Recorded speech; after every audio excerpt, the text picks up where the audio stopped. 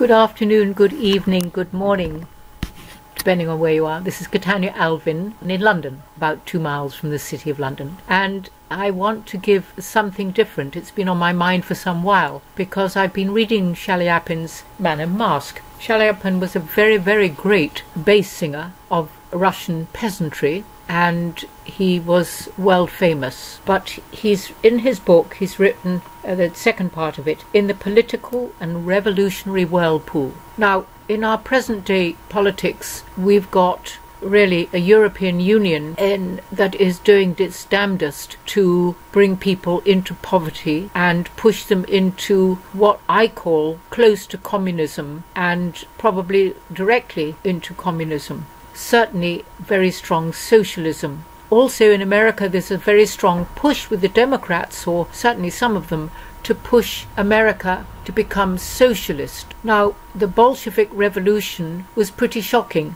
and listening to his words really made me realize from a personal level what the people suffered. There's a little bit here that I'm going to read to you, and also to play some of Chaliapin singing, an exquisite voice and beautiful expressive capabilities. So to start with, I'm going to chapter 1. This is of the second part, which is the revolutionary whirlpool. My wholehearted love of the theatre, my disgust of all politics, a paradox which requires an explanation. If I have been anything in life, I have been an actor and singer. I have given myself entirely to my vocation. Outside the theatre, I have had no binding tie, no pronounced inclination. True, I took pleasure in drawing, but must regretfully admit that my ability was doubtful. I ruined many pencils and much paper in a ceaseless attempt to create new artistic make-up or stage pictures, and should be more natural and characteristic. Even my great love for the old masters had been no more to me than an echo of my passion for the theatre, where, as in painting, great work can only be achieved by harmonious line, glowing colour, and depth of spiritual meaning. Politics have interested me less than anything. My whole nature revolts against them. Perhaps this is the outcome of my small knowledge of worldly matters, and of my ever-present desire at all times, in all circumstances, for peace, understanding, and mutual sympathy. In my clumsy language, I have always declared that a man who can say to another with all his heart, "Hail, friend," possesses the greatest knowledge, the highest wisdom, the most living religion. I am disturbed and made wretched by anything that stirs up division.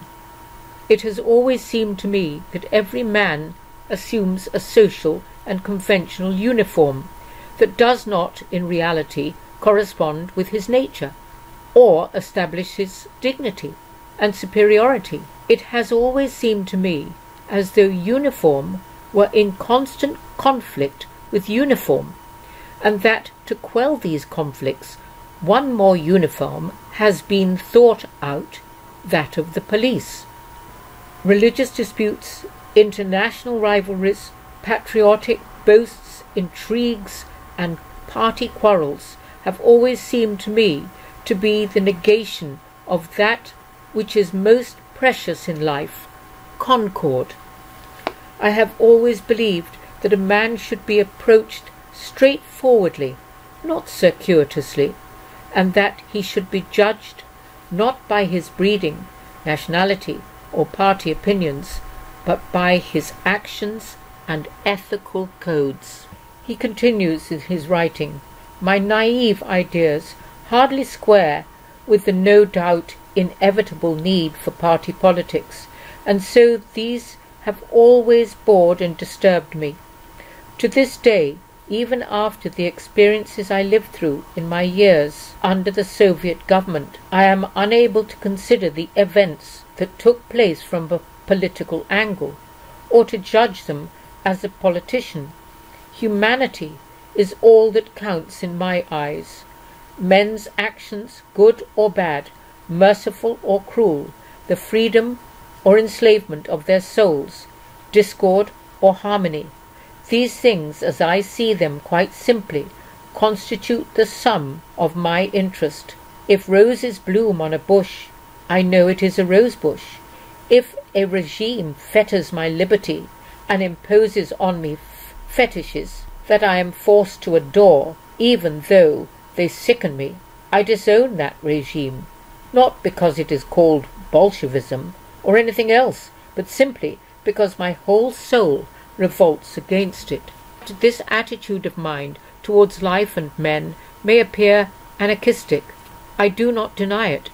Possibly there is a grain of artistic anarchism in my composition. At all events, it does not arise from indifference to good or evil. I have always lived my life to the full.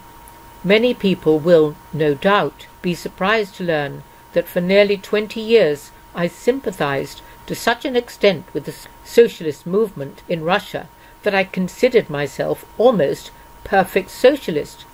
I remember distinctly the question I launched point blank at Maxim Gorky one night when we were walking on the marvellous island of Capri. Don't you think I should be acting more sincerely, Alexis, if I joined the Socialist Democratic Party? I asked. But I did not join it, simply because Gorky looked at me sharply and said in a friendly voice, "You're not made of that mould. Listen to what I tell you. You never forget it. Never join any party. Be an artist. In other words, be yourself. Nothing more will ever be asked of you." Here is Chaliapin singing the Massenet's Élégie. This was recorded in 1931, and I've missed out the obligato because I haven't got time, but I'll put the link in the description box and you will be able to listen to the preceding obligato. It's very beautiful.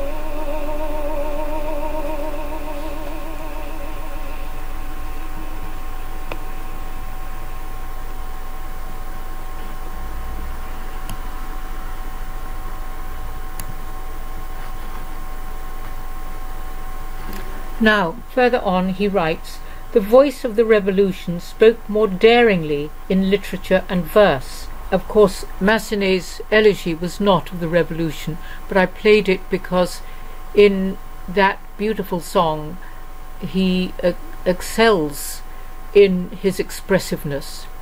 The voice of the revolution spoke more daringly in literature and verse. Books containing revolutionary sentiments were eagerly snapped up, and any verse and expressed revolt unloosed the public enthusiasm, no matter whether it was good or bad. When I was quite little, I learned the following couplet in the village school.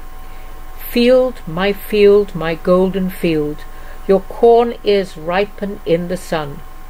One day I went for a walk. A meadow stretched endlessly before my eyes. The corn was high, its yellow ears waved on long stalks. I was enchanted with the meadow, and when I got home I asked my mother, "What is a field of gold, mother?" "A golden field," was all she said. "A yellow field?" "No, golden, made of gold. There is money like that, made of shining precious metal." "Who's got money?"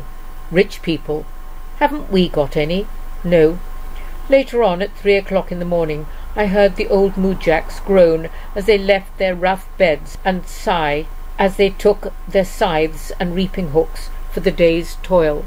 "Why are they getting up so early? Why don't they go on sleeping?" I asked again. "They're going to work in the fields." "What work do they do?" "They're getting in the harvest in the golden fields." I realized that the golden fields were the source of much trouble and care to the mujiks. From that time onward, I was engrossed in the mujiks. On holidays, they got drunk.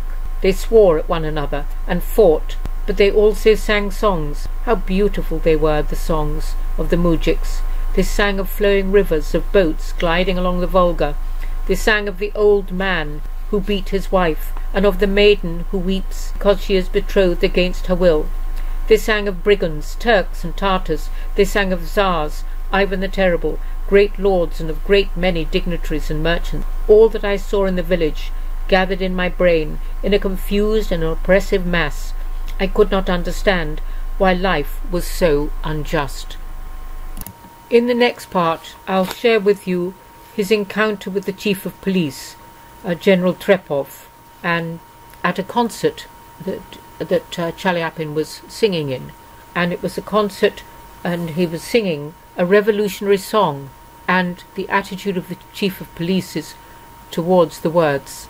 Bye-bye, this is Catania Alvin, signing out, saying God bless, and I hope you've enjoyed this, and look out for the next one, because Bolshevism, communism, is very terrible, and Chaliapin experienced the terribleness of it as well.